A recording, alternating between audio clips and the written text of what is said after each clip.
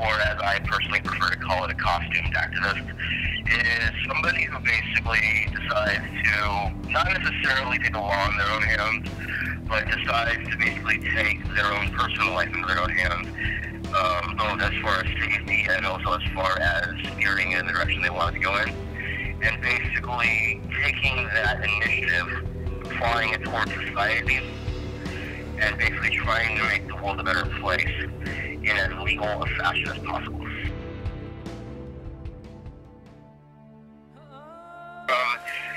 Handouts to the homeless, to crime fighting on the streets and stuff. And by definition of crime fighting, more so just trying to keep an eye on the streets, and if anything kind of catches their eye, so to speak, then going after it. But obviously, legally law-abiding stuff.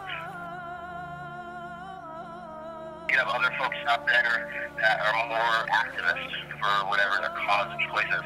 Some people are animal rights activists. Other people are children's rights activists. Other people are homeless rights activists.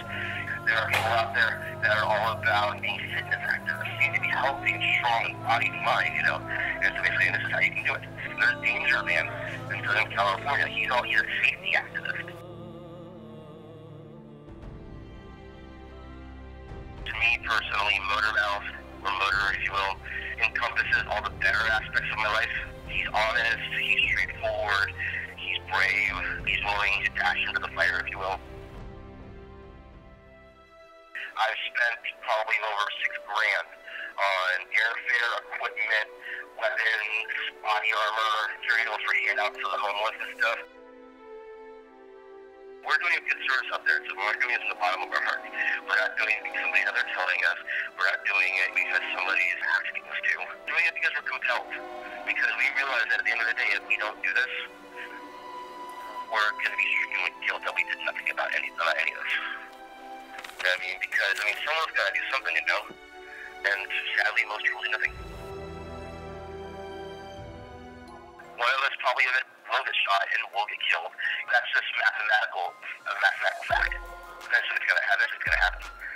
And it's the one thing that I wish more people would get beyond. Like, you know what? Accept death. Realize that one of us is eventually going to go ahead and get whacked off being on the field. And the rest of us, we will mourn that day, and then we will pick it up, pick ourselves up, and we will carry forth. The old saying, you can lead a horse to water, but you can't force it to drink. It's the same thing for us. We can go out there and bust our asses and try to make a difference, but at the end of the day, people don't care about it and stuff, basically, and the people don't, self-internalize, if you will, then at times it makes you want to ask, if you're doing this kind of stuff, why am I doing this? What is it worth? And what you realize at the end of the day, though, is this, is that I have to do this. If I don't do this, who's going to?